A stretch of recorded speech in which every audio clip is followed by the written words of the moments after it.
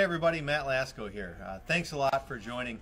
Something new we're going to try. You've seen us do a lot of videos and we try to share some messages and programs and incentives that Ford might offer, but we're a community dealer. We spend a lot of time in the area and we want to educate our customers as much as we can. So this is something that is completely consumer based. You'll see that we're going to try to interact with you as much as we possibly can. If I've got my phone right here, if you're watching and you want to ask or comment any questions, you can do that. This is something that is not to teach you what $199 payment we have. It's something to help you with your automotive experience and ownership. So you'll see us as we develop this program. I'm going to have some guests on the show. This is Boan. Blake actually works with us. He's our finance manager now. I'll tell you a little bit more about his history and why he's here. But I'll have a vendor on that might do a product that helps with maintenance on your car. I can have experts in the field that might know a ton about trucks. I want your feedback to give me those topics and bring the people that you want to answer questions about. And hopefully that question that you sat around at the kitchen table and asked, hey, when do I need new tires, or what should I do about my antifreeze, whatever it may be, we're here to help answer those questions. So today's topic, something that was picked by our viewers and followers on Facebook. They wanted us to talk about leasing. We're going to try to touch on a few different topics within leasing, but also bring in a person that's purchased and leased from us that we can tell their experience. And Blake and I are going to try to point out some of the things that were asked to us that are the doubt or the question about leasing. So give you a little background about why I've got Blake here. I'll let you introduce yourself. Blake has sold cars for us. He's leased cars of his own. He was also our lease manager and now is a finance manager. So he's really seen a lot of different areas within leasing, which is the same reason I'd love you to pop some comments in and ask him any questions, because he's been in that office with a customer that had a question about a product, or he's been that person that's leased a car of his own and got out of a lease early. He's a great person to ask for that type of stuff. So Blake, introduce yourself, tell them where you're from.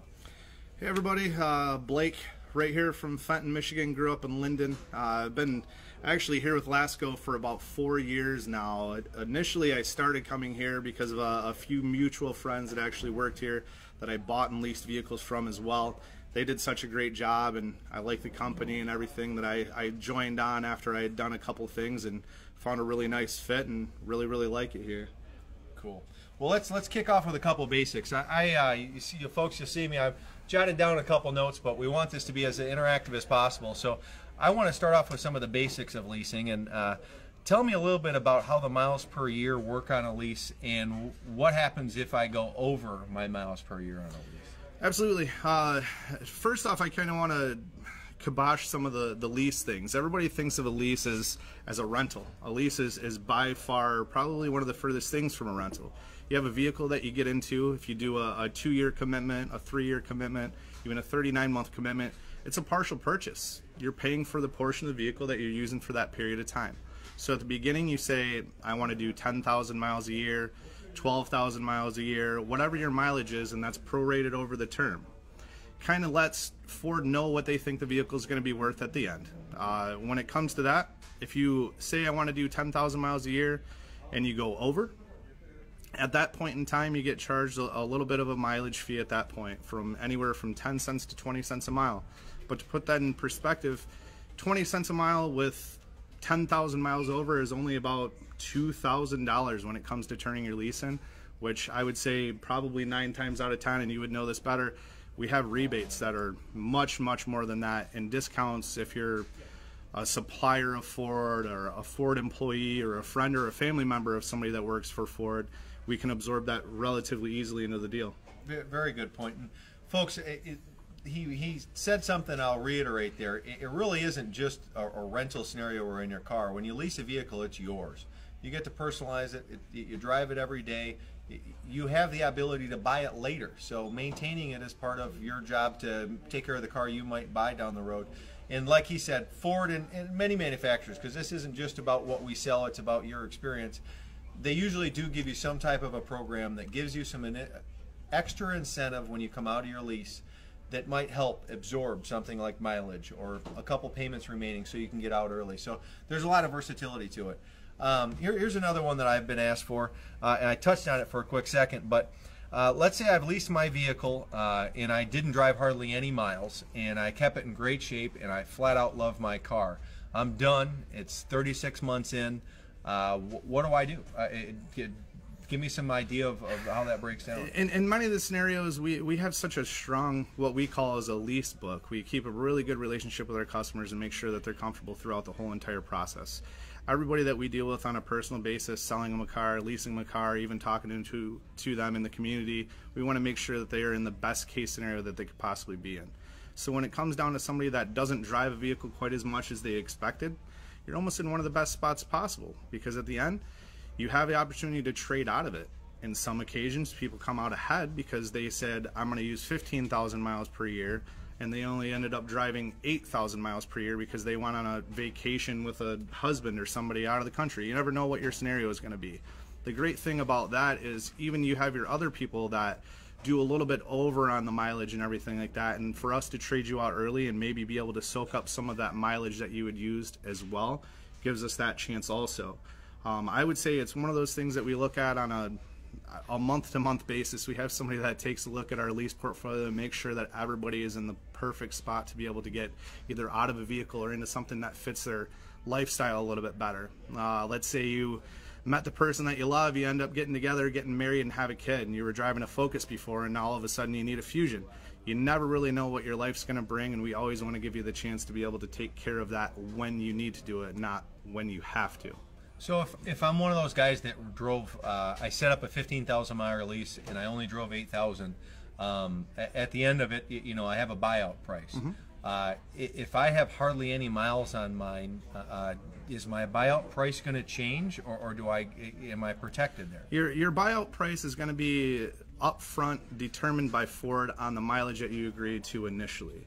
But your buyout price isn't necessarily what the value of your vehicle is. Your buyout price is guaranteed, so let's say you do 15,000 miles a year, and instead of going 8,000, you drive 18,000 miles per year. Your buyout price at the end is still the same. It's not going to change up or down, and it really puts those people that might go over a little bit and end up deciding to buy their vehicle, it might be worth the actual dollar amount that they want to buy it for at the end than paying too much for it. Okay, great. You talked about someone that might have needed to change a vehicle. Some of the things I've seen in my experience is a lifestyle type of change. So if I'm in a 36-month lease and I've had it for 12 months and things are going fine, but now job change. I can get a raise, but I've got to drive 50 more miles a day. What are my options? Do I just keep driving and run out of miles, or do I have a chance to get out of that lease early and set something up with proper mileage? Absolutely. Always have the chance of getting out of a lease early. A lease isn't a solid commitment. Like I said, when it comes down to it, you can compare a 3-year lease to a 6-year buy. Just you only have a 3-year buy at that point. So at the end of 6 months, if your situation changes and you want to come in and see what we have for an opportunity to be able to get you out of your lease at that point, you haven't hardly put any miles on, we have a really nice high resale value on that particular vehicle, we trade you out of it. In many cases you have rebates and incentives, and Ford always, in many cases, will offer a loyalty, or even if you're in a competitor lease and you can't get them to do anything for you, Ford will also offer competitive programs as well when it comes to getting out of those. It's really going to come down to the trade-in value, making sure that we can do everything we possibly can. We have probably some of the best values seen around. Our lot's huge when it comes to pre-owned. So when we're moving a lot of vehicles, when it comes to our pre-owned side, we always love to see these low mileage leases or even a higher mileage lease, because we can make sure that our next customer is taken care of as well. I had a comment come in here I'll touch on real quick. Jesse wrote in and asked about residualizing an accessory at the time of sale. Great question. So we talked about how a lease is your car. You're not renting it. Well, if you're getting an F-150 for an example, and you're going to use your truck, you want to add a bed liner to it, or some other Ford approved accessories. If you lease that car and drive away and then you have to get a bed liner, you're going to have to write a check for whatever it is. Let's say simple numbers, I'll say it's a $300 bed liner. You spent full $300, and when you turn your lease in, you could always pull it out if you wanted to keep your bed liner, or you turn it in with it. With leasing, if at time of sale you talk with your salesperson, most manufacturers offer a program that will allow you to take certain items, wheels, bed liners, different accessories, and do it at the time of sale. And the plus side is, let's say that item was $300, and let's say I'm trying to use very simple numbers so that the math's easy for you. If I did a 50% residual value, which meant that car in 3 years they say is going to be worth half of its retail value when it was new. The bed liner is the same thing. So you as a customer only have to pay for half of that item that's residualized. So it actually is a great time to build in some products. We do our Lasco lifts, those big lifted trucks. If a guy has to come in and write a check for $6,000 or $7,000, that's a giant investment. If they're coming in and leasing that thing, then it's all part of the residual, and they're only paying their percentage for what they're adding to that vehicle. So it's a great question, and something I would definitely stress to you if you're out there and you're viewing or listening. Think about the idea that you really talk with your salesperson or finance manager about something you might add to a vehicle before you drive away, because it might save you some money in the long run as well.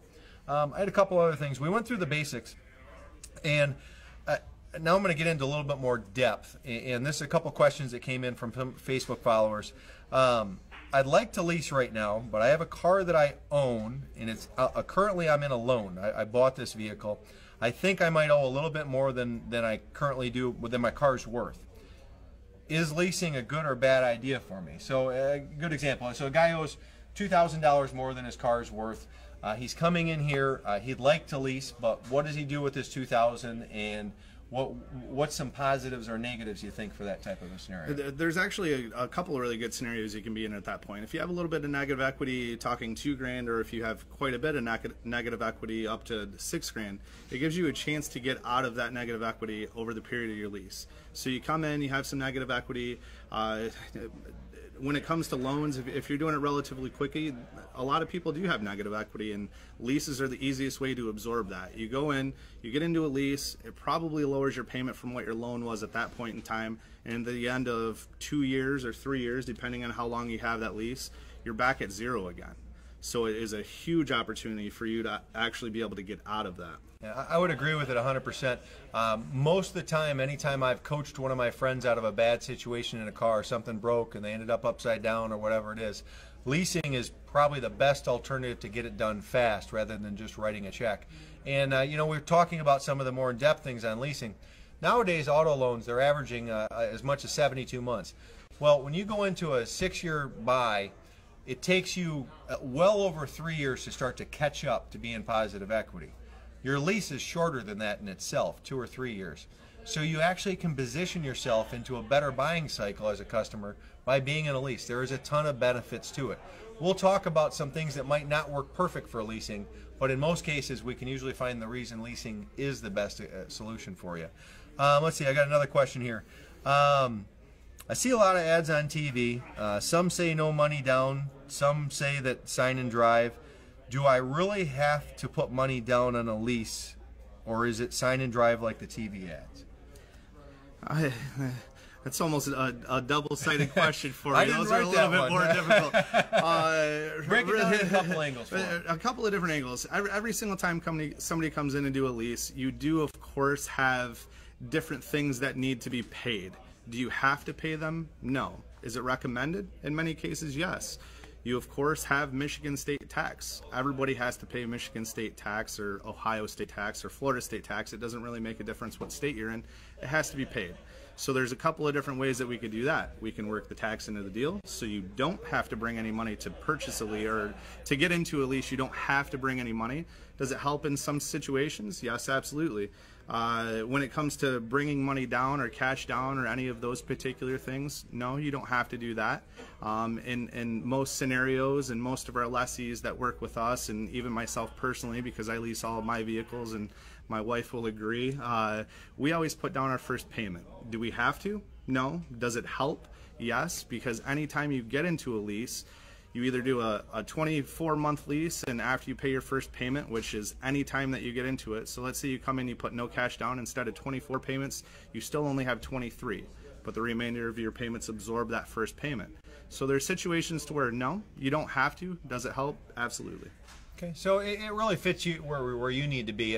If you can come in and see your dealer and achieve a payment that fits your budget and not have to put money down, then that's a marvelous option. sometimes a client might have saved up a couple bucks or had a paid off trade. They want to put that down so they can get a really low payment. Also another good option. He touched on something I'll reiterate to you. So even if you came into us right now and I have a big giant rebate on a car and I can do a lease without any money out of your pocket, when that lease is set up and it's a 24-month lease, your first payment, your first 30 days of driving, is already paid for up front when you sign. It just absorbed out of a rebate to cover that. So even though you have the vehicle for 24 months, you'll only make 23 payments on it. It's just one more little plus to leasing. If you can come in and have a great sign and drive or a first payment due at signing scenario, you get into a great payment, not invest a lot of cash down. I had a customer, I'll bring up a quick thing because this was actually perfectly spoke on. They were in a scenario where they knew that they needed to take some time off of work, but they needed a car and they didn't want to be stressed about a payment. So in their case, they came in and put a few $1,000s down so they could have a $99 payment, even though this vehicle is probably a $350 a month car, but that's what fit their situation and prepped them up for what they needed. So you can cater it a lot. You got to talk to your sales consultant, talk to your dealer, and tell them what you need so they can cater it to fit what you're trying to accomplish. Let's see what else I got. One more question in here from a listener. This is a good one. He's got kids, so do I. A friend of mine has a lease, and his kids have trashed the inside of the vehicle. He ended up buying his lease so he didn't have to pay the fees. Is there anything I can do if I'm going to lease a car? I have dogs and kids. So I guess we know there's option from Ford. I can't speak for every manufacturer, but touch on what they can do to protect themselves for. Absolutely. When we have somebody that comes in that maybe has what I would call a real life, which is kids and dogs and different activities that they like to do. Maybe they don't have kids. Maybe you golf and you want to throw your golf clubs in the back, or you do moto like Matt and you're pulling your dirt bike into the back of your Edge. I don't think it'd fit, but hey, if you did. We have an option called wear care. Wear care is basically anything excess wear and tear to the vehicle up to $5,000 would be taken care of. This is something that I've taken advantage of a couple of different times. I pulled in my driveway once and clipped my mailbox and put a little bit of a dent in the back of one of my vehicles. Took care of it. No money out of my pocket. I didn't have to claim it on my insurance. It doesn't do it instantly. It takes care of it when you turn it in. But if it's something small that you can take care of during the lease, then go ahead and go with it. But if it comes to missing keys or worn tires or chips in glass or any of those particular things that you might be worried about, Wear Care does that 100% for you. Really one of those mindless, really easy things to take care of, to where you don't have to worry about all of that stuff at the end. Awesome. One of the other things I wanted to touch on real fast, wasn't going to bring this up initially. I was going to talk about one-pay leases. There's a lot of people that come in and they're like, well, I just want to buy a really inexpensive pre-owned vehicle or something like that. You can do a one-pay lease for pretty close to what you can buy a really nice pre-owned vehicle for at this point. And one of the other things is getting into a lease as a young person. That's honestly one of the reasons that I started out so well credit-wise. My parents learned at a young age that you need credit to buy things in the world, the day and age now. So when I was 18, we went out and got my first lease. My parents co-signed for me. At the end of 36 months, I had a paid vehicle, which is one of the biggest things that can actually kick off credit when it comes to anyone. So if you have a child that's going into college or getting out of high school and they're going into college, or they have a scenario to where you're like, I'm going to buy them a vehicle and we're going to pay cash for it and stuff like that, you could really help them set up the rest of their life by putting that little signature on a piece of paper and saying, I'm going to help you out just more than sending you to college. I'm going to kickstart your credit. It's a great point, and I'll really tell you, folks, as a parent, you got to remember that you, when you're going to co-sign for your kid on a 72-month buy, or you're going to buy him an $8,000 used car, you've got a long-term scenario where you might have to help him keep that car running, or you might have to be on a loan for a long time. The lease, if you can get him in that 24-month lease, the car is protected, it's under warranty. Mom and Dad know that if they're anywhere in the country, it's going to get fixed by that manufacturer, and then in 2 years, their credit's built, like he said. So there's a lot of plus to that side of things. So Blake, I'll give you just a second here. I know you brought a friend in to talk to us. Are there any last-minute things you want to touch on to share with the group as far as your leasing experience at all? I will continue to lease probably from now until the last day that I have a vehicle, which they're probably going to have to take my keys from me at that point. But really, I think we touched on a lot of stuff. If we have any more questions or anything like that, I'm more than happy to answer any of those questions as well, not only through our live feed, but even if you want to call up here and talk to myself. We have a fantastic staff that can answer any question that you could possibly imagine when it comes to either leasing, buying, or trading, or we even do purchases of vehicles outright, and I'm sure Matt even likes to see those as well. So very much. Well, without further ado, Ashley, you mind joining us for a moment? So I'll introduce Ashley, and Blake's known her for a bit. She's got a couple cars from us, but I'll tell you, she was literally just called up and said, do you have a little bit of time on Wednesday? So she was not aware what she sat in for. So come on, slide over a little bit here so we can get you in the mic, and either introduce yourself or Blake will, and I got a couple questions to chat with you about. This is Ashley. Known Ashley for quite some time. It really just comes down to one of the reasons I thought she would be the best fit for this is because she's gone through a lot of the changes that everybody goes through. Went through college, went through school, got a job, met a husband, has a family, and has done a few different transactions with me as well to make sure that her vehicle fits her lifestyle. Awesome. Well, thank you for coming up. I guess a couple quick questions I jotted down to get things started off. Do you remember what your first car was? Do you remember what my first car was? I don't. I think it was a Grand Am. Okay. I don't remember what year. It was black, and I had to carry a jug of water with me to put in the radiator because it would overheat. That's an example of where we wish we could have got her a lease, Mom and Dad. Great. Yes. So you've owned one. That was a buy. Have you owned a couple versus leased a couple? Okay.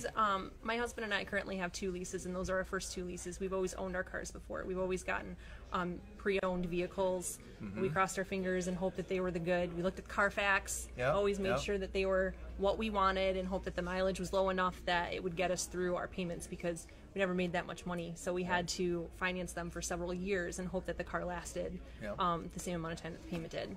So I know that because you've known Blake, you trusted him a lot, and you got to the leasing. Was there some scenarios during the purchase part of things that you did run into those repair scenarios or a car not lasting the length of a loan? Maybe you could share a little, and we could, Well, more so, we had bought a vehicle. We had no payments on it. It died. Like, the engine died. I remember I came in here and I saw him, and I was like, listen, Brad needs to go to work tomorrow, and I don't have a car. We need help. We want to buy one. I don't want to lease. And he said, why don't you want to lease? And I said, because we always drive more miles than we think that we need to, and I don't want to get stuck in some payment game that I can't handle. Blake was awesome. He set us up with the right person. We ended up leasing our first Ford vehicle, and then we had a baby. We found out, I think, 2 months later that we were pregnant, and I thought, crap, we just we just leased a Focus, and now I have this baby coming, and I don't know what I'm going to do. So we tried to trade it in, and he said, well, let's get your other vehicle instead of trading this in because it wasn't that far into the lease. We ended up leasing a bigger vehicle, and we were very happy that we did because the other one was used. It was not going to last the lifetime of the payment. It was a bad choice on our part, but he usually hooks us up. In pre-talk, you brought something up that I think is really important. So you mentioned how you've been buying pre-owned cars and you needed a larger vehicle. And one of the things you mentioned is you knew you needed this larger vehicle, but if you went to buy that, whether it was new or pre-owned, the payment of something of that dollars was out of your budget. Always. And the lease fit to what you were trying to accomplish. Right. So the part for the viewers that I want you to understand is there's the scenario where you might need a vehicle and you might think that payment on the vehicle you need can't get there. Leasing might actually make that happen, and you have to entertain the idea of that because there are people out there shopping with used car values are really high. Well, they're high because people are looking for that big vehicle and a low payment. Well, that also makes it so lease payments are better because their resale's better down the road. So that's something to remember. In your leasing so far, has there been any scenarios where you've, and I know how our store works, but let's say you had a repair you needed to get done, the vehicle was going to be down, it's under warranty. Tell me your scenario if a vehicle goes down and how that works for you. Sure. Just recently, we had some car trouble. My daughter and I were on our way to the splash pad. I believe it was last week. It was very hot out. We're driving down the expressway. We had some car issues. My husband was at work. I couldn't get a hold of him. The last thing I remember from my experience here with Blake was, if you have any trouble, let me know. He said, give me a call, or you have roadside assistance. So I picked up my phone. I called Blake. He answered. I couldn't believe that he answered. I said, I'm on the side of the road. I'm going to start the car again. I'm going to bring it into the dealership. And he said, what are you doing today? And I said, I have a play date at the splash pad. He said, okay, I'm going to take care of you. So we got in here. I think it was within an hour. We had a rental. Within 24 hours, I got a phone call. The car was ready to go. I came in. The guy out at service, he transferred the car seat for me because I had my daughter, which was super nice. I can't do that myself. I'm kind of embarrassed to say that, but my husband always takes care of that. Yeah. You know, it was just, the service was amazing, and I think we missed 45 minutes of our time at the splash pad, which was awesome. We were so excited that we were taken care of like that. So I know that one was under warranty, so the courtesy car was free. Yeah. If you were in one of your pre-owned vehicles and it broke down on the side of the road, who would have been the first call you made? My dad. Yeah, I'm just curious, right? And if Dad answered, who does what, right? Yeah, my dad would fix it for me for sure. And that was the luxury of having a pre-owned vehicle before, that he could do that. But then once we had a daughter, like once you have children, safety is your number one concern, right? No matter where you're going, what you're doing, safety is your number one concern. Pre-owned vehicles just don't always give you that safety depending on how old they are. And for us, our cars were always older. That was just our experience. So getting a new car was something that we could not have afforded had we not leased. And leasing has been, from repairs to making the payments to coming in and getting a new vehicle, it's been wonderful. You couldn't ask for anything better. Awesome. Well, we really appreciate you coming and sharing the story. Is there any last little tips you'd like to share with the viewers of maybe as you shopped for your lease, or an experience of looking for a car? I enjoyed coming to Lasco. Oh, I appreciate that very much. We appreciate you coming up here. If you obviously ever need anything else from Blake, reach out. And now that you've been here, share with your friends. Tell them that, hey, if you ever have a cool automotive topic you want to talk about, share that with us, and so we can share it with the rest of the viewers as well. So, all right, great. Viewers, if anyone wants to drop any last comments, let me scroll down and see if I've got anything else here. I think I touched on them all. Ben Wiley, thanks for your comment. Ben, here's an example. Leasing payments can go up or down. Ben sells cars for us, and he dropped in there and said he actually has a customer that's getting out about 10 months left in their lease, but they're lowering their payment almost $100 a month. So this could have been, I have no idea about this particular customer, but let's say I had a little bit of negative equity, and I did a 36-month lease, and I'm 26 months into it. My payment might be a little higher because I rolled some of that negative equity in. Now, I've got Ford's got lease pull-ahead programs in different scenarios. Well, I'm coming in now, and my negative equity's gone because I'm almost done with my lease. Now I can actually lower my payment by a ton and get into a new vehicle. That's why we stress to you that if you do have that scenario where you've got to get out of a little bit of negative equity, you pay a little bit more of a payment at the beginning, but the savings it will save you over time is huge. It really makes a big, big difference. So, awesome. Well, I thank everybody for their time. Are we about right on, Jay? Good. Well, thanks everybody for listening. We look forward to being on here next week. If you see this feed and you watch this video and you want to be part of next week, whether it's topics, we're going to work on having some live call-ins, or you want to come in like Ashley and sit down with us at the table, we'd be happy to have you.